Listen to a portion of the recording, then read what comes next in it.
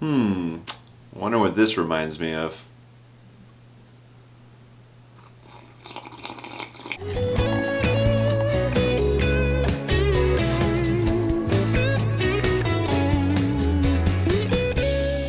Hey guys, this is my review for Peppermint, which it's basically The Punisher. It's directed by the same guy who directed the first Taken movie and has stars Jennifer Garner as a woman who is hell-bent on getting revenge on the gangs, the corrupt judges, the criminals who were associated with the death of her husband and her daughter. Now admittedly, the death scene, the reason why it happens is kind of silly, and the dialogue and the interactions between her husband and her daughter are just kind of too perfect at first, and it's a bit cringy, and thank God they don't spend a lot of time on it.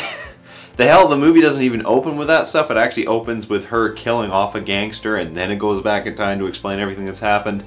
And it's like, okay, I guess it's alright. But admittedly, it takes a bit to trek through the past. Like, the past is pretty bad, because like even when the court scene happens, it's so dramatic. It is so ridiculous that all this would happen so obvious. And they're like, yeah, this guy's just so corrupt, he can buy the judges and everything. I was like, I'm sorry, dude. Like, the publicity of this whole thing would just be massive.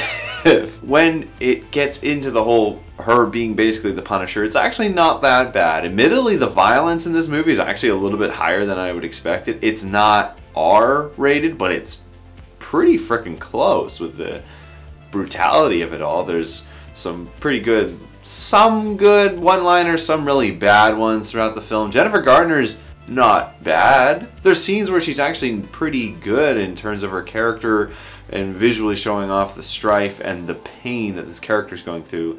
Like when she's taking down these posters in her daughter's bedroom. That's sad. Admittedly, it is very sad. But it's just kind of weird that she's done the whole house and it's these last two pictures on the wall that get her sad. I would have thought that she would have done everything in the house first, but she hadn't touched her daughter's room. I thought that would have been fantastic to do, but that's just a set deck choice. But then the set deck actually does a pretty good job with this whole this homeless situation area where she's in, where that's where she's staged out of, but they just like her because she said they insinuate that she stopped crime in this area, but I kind of wonder how, when she's been tailing and figuring out the entire operations of the Garcia guys. Also, the title Peppermint, you're wondering what that might be.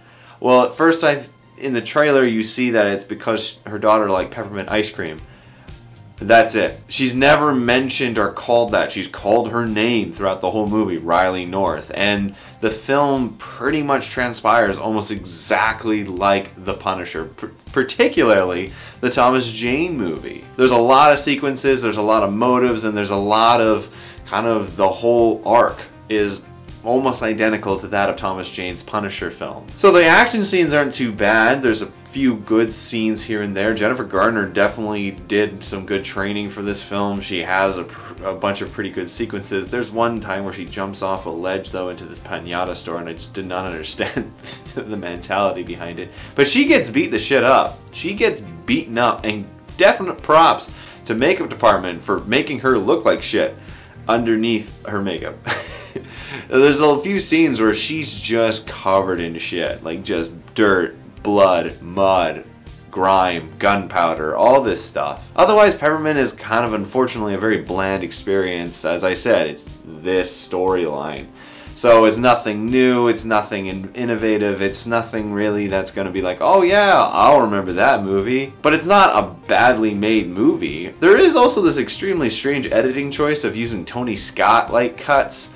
In the kind of the final years of Tony Scott's filmmaking, he was using these very strange, super saturated, rapid cut kind of cuts. They appear in this movie for some reason, but only at specific times. Like the entire movie is not cut like this. It's just specific areas. So it just feels like someone else came in to edit these parts.